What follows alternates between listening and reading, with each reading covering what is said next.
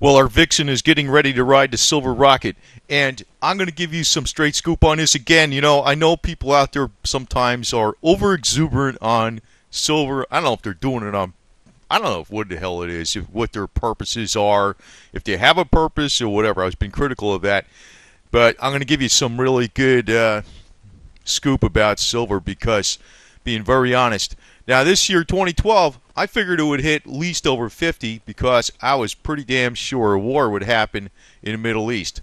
That's a pretty much a postulate. Like I said, this is a gazillion times before, when there's tensions in the Middle East and they're really bad tensions, gold, silver, and oil usually fly. Hey, look back in history. Is that a theory or is that a fact? That's a fact, ain't it? Really. Now, I'm going to tell you this, though. Even if there's no problem in the Middle East, which I'm beginning to think unlikely as all hell, because, some stuff I pointed out about what's going on in Gaza and Hamas and what Israel's strategy is long term, I don't think there is going to be less tensions in the Middle East. But I'm going to point out some simple things, even with the charts. Very simple. But, when you're applying the simplicity, basics, things and like laws, postulates, pretty much how things go into markets, hey, you pretty much can't lose. So, I'm not going to play silver pumper, but I'm going to warn you, I'm going to say this right from the get-go. I think silver's going to hit about 70 roughly before it has a next, hits a ceiling there temporarily before it has another charge at 100 or something or more. That I'm going to tell you right from the beginning here. And I'm going to explain exactly why this is, though, what's going to happen. So, old girl Silver sitting on the rocket, and she's ready to take off, man. She's got her silver bracelets on. We're ready. I'm talking like, if I thought silver was going to go down in 2013 because of the fiscal cliff and all this crap, I'd go to fiat cash. I'm not doing that. I'm sticking in with my position, and I'm going to show you something why I think you should be patient on this. First off, this is a real simple chart, public on NetDania and all that type of stuff. Not really drawing any lines on it. But this last time it went down at about 26 something. That was like the third time it hit around 26. There was, that was it. QE was announced. We had the anticipation of QE over here. Then it was announced in September. Goes up. And, this point right up here around 35 is a major resistance point. It's been up here a couple times back in late 2011 and also like the end of February. Well, it went a little bit above it for a day, but roughly 35 at the end of February in 2012. It is, the price point where it's been bounced off a couple times. So here we had the classic retracement. This a little bit above 30 is a fib point. From this 26 something to this about 35. This is a fib point right here. It's classic all the way. I don't want to put too much faith in these charts, but when you start pulling them out a little bit more and you start using some real basic ironclad rules that work quite a bit, and you look at other things, they damn well work. Okay? What's going to happen here is we're having another charge for 35. I'm going to say it's going to bust right through it. Because too many things. First off, common sense. QE is in place. QE is in place already. It's in place. It's going on forever. And they're going to start, like I said, the other thing is with the fiscal cliff, it's going to be like a semi-fiscal cliff. Maybe they're going to raise taxes. They're not going to really start cutting spending that much, just a little bit in a few areas. It's going to be mostly business as usual. But let me point at something else. I mean, this is a fundamental chart. But here is silver, right? Every year, this is the industrial demand. Now, where I could see a pullback, just like you say in 2009, there was actually a decrease in industrial demand. But what's going on today is there's an increase. Whether it's inflated dollars or not, there's an increase in industrial demand. It's going up, and it's forecast to go up to in 2013, 2014, and 2015. Just like palladium and platinum, they're forecast to go way up. Industrial demand worldwide. The metals are going up. Now, I think what's going to happen is what to really watch for when to sell silver is this ratio. Don't look so much. The price points is one thing, but watch this ratio. The next time silver runs into some serious resistance, I think it's going to be, it might get a little bit below 30 to 1 with gold. Because this last time it went to like, it went to about almost like 31 to 1 to gold. This next time it might break through that, and maybe it'll go to 28 to 1 to gold, something like that. But I would be cautiously selling some of it, not all of it, not most of your stash. I'm saying some of it, because you're going to need fiat dollars. There's no doubt about that. I mean, fiat dollars is going to be around as a currency of exchange for a few years. It's not going to fall apart that fast. And basically, this is my warning to people that when silver does break through 50, and that's not something that's that crazy that can happen. Silver will break through 50. It hasn't broken through its all-time nominal high yet, and it will. It will. Pretty much everything else has. Silver hasn't. It's lagging behind. But when it does, that's where you're going to get too many predictions out there where it's going to go to 100, 150, 200, and all that type of stuff. And I don't think it's going to do that right away. But consider I'm not going to bet the whole wad. I'm going to sell a little bit around, 60, 70, 75, that type of stuff in pieces, very small amount of it, and just take the fiat cash and wait. There might be a pullback. That's what I'm assuming. But in 2013, there's a lot of things out there that are extremely bullish for gold. And this fiscal cliff, I mean, I'll change the word fiscal cliff to fiscal irresponsibility. They're not going to do the cliff. They're going to just keep raising the debt ceiling. And you know what that means? Gold's going to go up.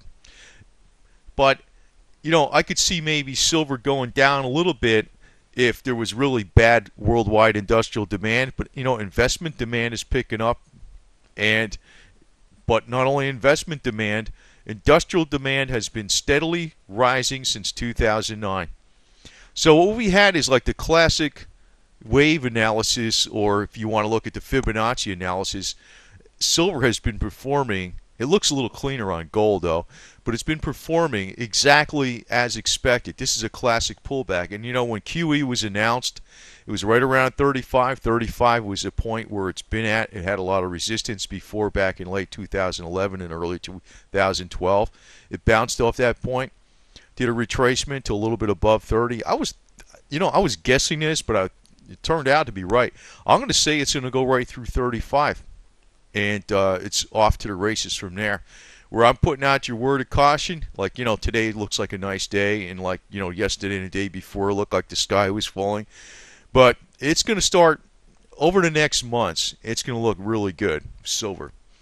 But my word of caution is going to come about when people are talking about it going to 100, 200, 150, that type of stuff. Because once it breaks through 50, this is where I get the criticism of these silver people out there, the bloggers and all that stuff. Man, they really get out there. When it's going up, they're so super confident it's going to go to the moon then. And that's really when you ought to be getting more worried about it. Well, this is my take on this. This is actually going to be my strategy on this. And you can follow along. I mean, I'm not trying to sell anything here exactly. And actually, if I get into some more interesting productions on YouTube, they're probably going to be on health, sexual health, healing, and that type of stuff. Maybe some how-to mechanical videos. These silver videos generally aren't really good producers for me, for money. Okay, I'll be quite honest with that. But I like doing them because this is really more my background. It's more in finance. But I apply a hell of a lot of common sense, I'll call that. I mean, I don't want people to be too impressed with somebody that does a lot of charts and a lot of spreadsheets and a lot of things like that, because I always realize that's a sales pitch too. But where you can actually be safest is just look at the actual ironclad proven things. I mean, charts aren't always ironclad proven, but there are laws of nature that are going on in the markets. And, that 35 was a big point of resistance before, a couple times. So we had QE. We had, the last time we hit the 26 something level, that was the third time. And now we got to QE. It's going on a way up. Silver industrial demand is up every year, and it's forecast to go up for 2013, be a new record in 2014 and another new record in 2015. Same with platinum and palladium. That means the silver to gold ratio should decrease. Gold should also go up because the fiscal cliff is not going to be a cliff. It's going to be fiscal irresponsibility and raising the debt ceiling. So I'd expect gold to go over 2,000 in 2013.